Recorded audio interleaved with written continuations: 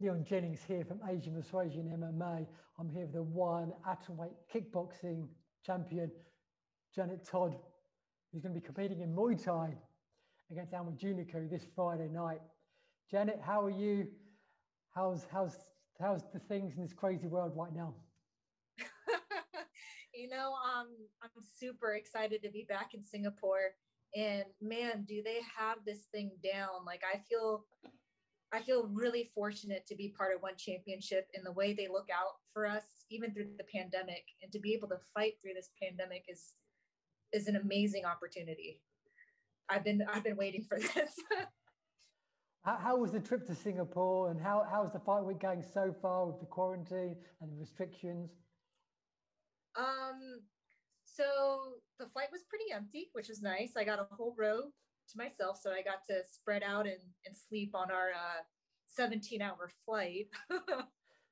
And then they're taking really good precautions with us. Obviously, we're kind of self-isolated in our room, which is which sounds which doesn't sound as much fun, but it gives me time to really ground myself and get to enjoy the Singapore skyline and get myself focused and rest, which is what you need before a fight. So if we go back 1 year or just over 1 year, one uh, facing Stamp Fair Tax, King of the Jungle. I guess you thought your whole year was going to be amazing. You started off the year perfectly, and then the world went crazy. How was your 2020 in the end? I'd like to think of it as my year of development.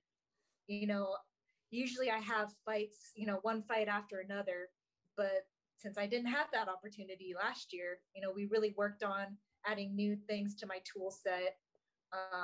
So I'd say it was a year of growth and development. And then now, this year it's time to lay it out and see how I do.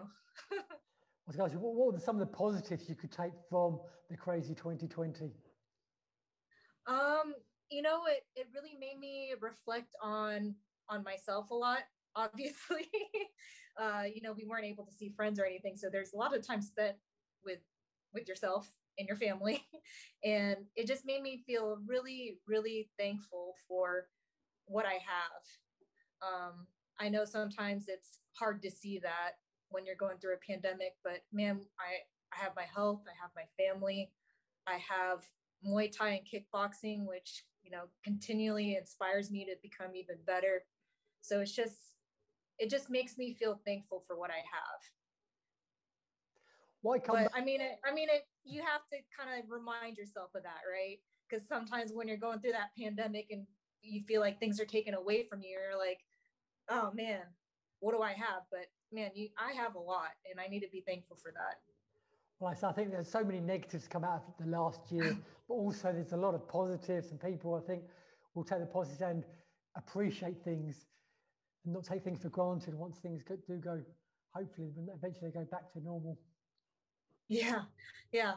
Hugging people, didn't realize how much you missed that. Or having just a nice just hanging out with your friends. It's crazy how much we took that for granted, that personal connection in person.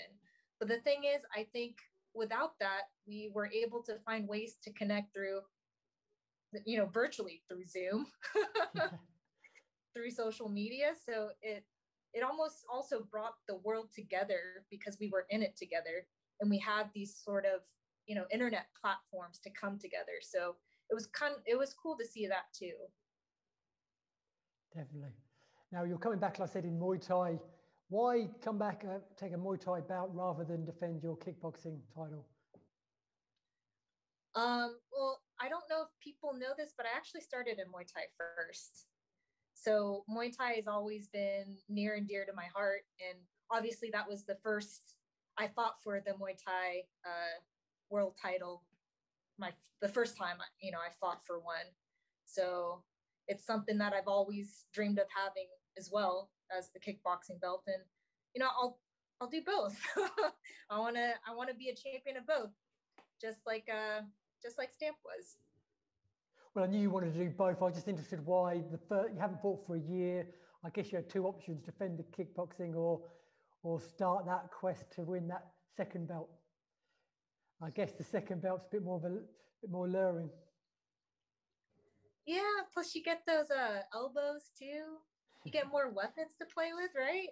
Yeah. What are you're obviously facing Alma Juniku. What are your thoughts on her as an opponent? Yeah, I'm actually really excited to be fighting Alma. Obviously, I noticed her since she joined our weight class, and she's a very talented and technical person. So I thought, I think it's a great challenge for me to go up against her. So yeah, we're really looking forward to it. What are your thoughts on her two previous performances? Obviously, she had that fight with Stack, which was very close. And then her second fight, she didn't look quite the same. Well, I've heard she's newly motivated and going to be back in gear. So what were your thoughts on them two previous performances? I think we're both very motivated after not fighting for a year. But, I think she, like I said before, she has good technique, and she's got a strong right hand and right kick. And she's got a good Muay Thai style that, is going to be fun to play with. Well, you mentioned your last fight. Your last fight was actually the last fight card before one had their little 5-month window of no cards. And it was the first one in an empty stadium. So you've kind of gone almost full circle here. How familiar was it going to feel, do you think, come Friday night, knowing that your last fight, which was so successful, which won you the belt, is going to be that same feeling again? I think I said this last year, but having a closed stadium wasn't something, or not having that many people in the stadium isn't something new for me.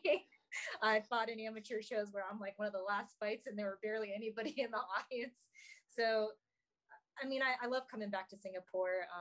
Obviously, it was where I had my first fight. It was where I got my first world title belt.